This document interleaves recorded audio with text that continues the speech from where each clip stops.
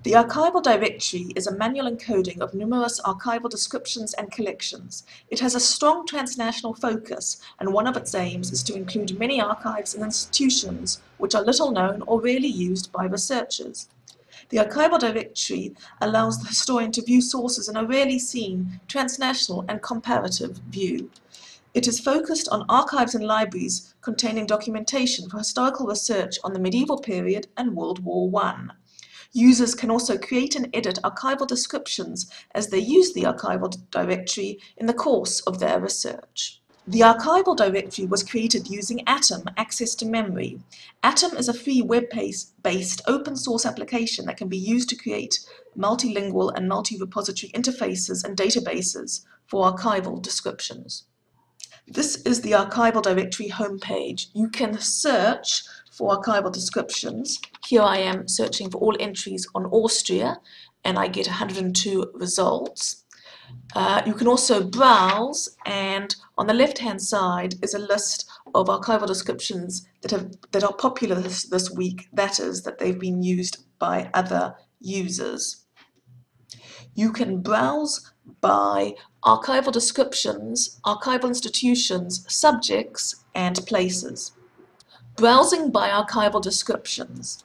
These can be limited by languages, here English, German, Dutch, French and Italian, and by archival institutions. So for example, here I can limit for archival descriptions in the Bundesarchiv, and I get 33 results, and I can choose one, and here is the description.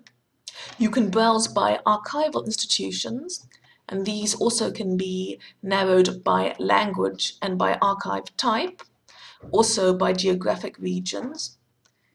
And here I can click on the Archives Départementales du Nord and get the following information. You can also browse by subjects. Here on the left-hand side is a long alphabetical list of all possible subjects. Here I am going to go and choose policy, for which there are 20 results. All of these are relevant archival descriptions for this subject. And I can choose one and get the following archival description.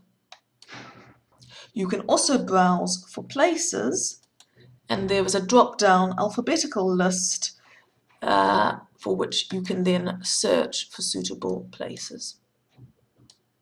Here I will choose Albania, and for this I get 2 archival descriptions. You can also limit them by subjects and languages. The Archival Directory is just one of the building blocks in the planned virtual research environment in CENDARI, where it will be an integrated tool.